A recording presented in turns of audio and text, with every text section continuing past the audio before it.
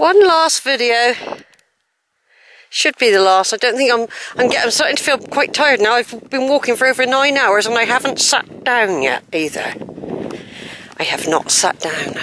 I've been eating on the move.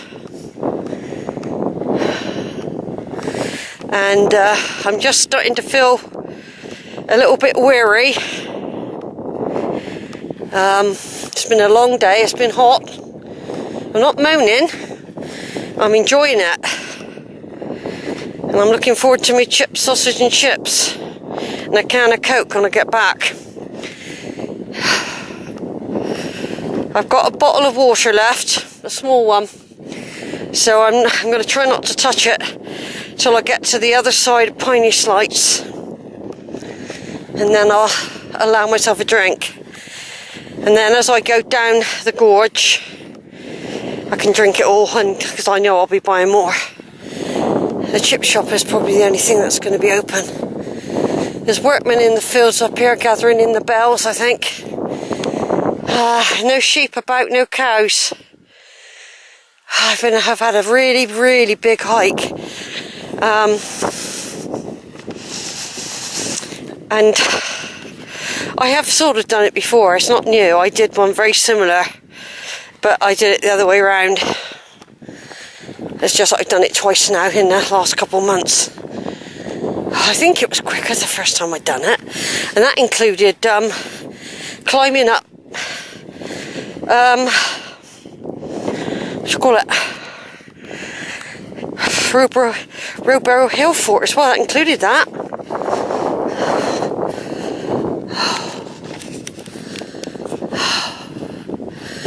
Yeah, I'm just beginning to feel a bit tired now, but I know once I get across these next 2 fields that it'll be Piney Sleights and back. And that once I get to the gates of Piney Sleights, it's still an hour. After that, I know that from experience. You can't rush it, you can't do it in 20 minutes. You've got to allow 20 minutes to get down the gorge alone. And there's no way I was going to... Earlier I thought, oh yeah, I'll do the other side of the gorge on the way back. No way. I'm bloody knackered now. Oh, I know what he's doing. I'm just going to zoom in. There's a big harvester there. There's piles of grass, hay, straw, whatever it is. Rows and rows of it. And what he's doing, he's going across, sucking it up, and then baling it. The machine bales the grass.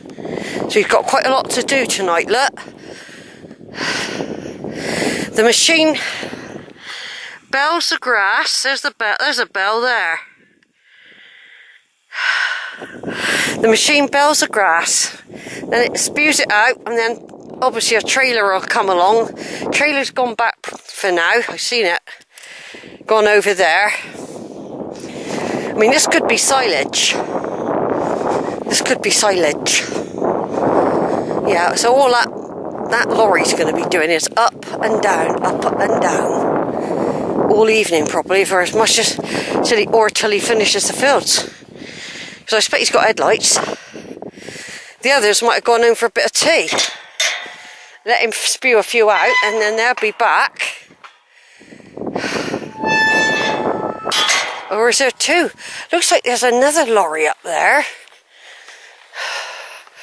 Looks like there's another. There might be 2 of them working at the same time. Yeah, he's turning round now. This is interesting when you come out in the countryside to learn all this, see? You can come out and learn all this.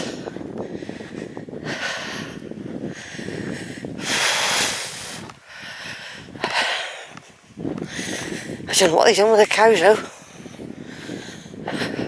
Yeah, so that big lorry there, he's gathering up a whole scoop of hay like that.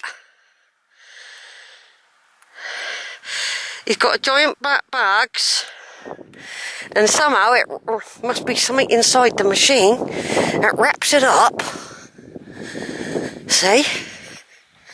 They've done one not up here.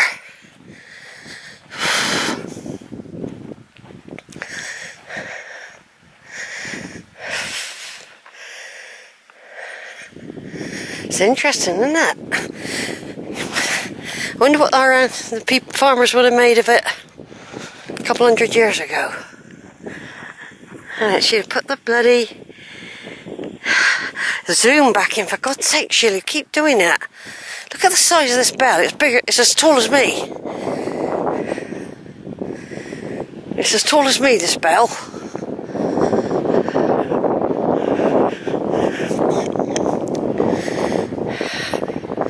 It's big, isn't it? So somehow it wraps it up. It goes in, a bit like wrapping up a sandwich, I suppose. A big bale like that. Look at that. Great big bale of hay. Pity I can't just pop over there, innit? Over that field there. And get through. Yeah, I don't know if there's a way out. Probably is, you know, but there might be cows further down.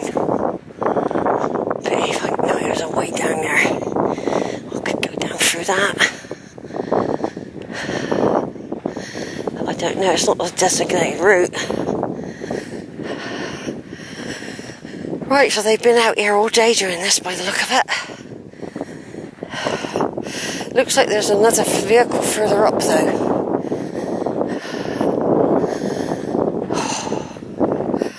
Looks like there's another vehicle.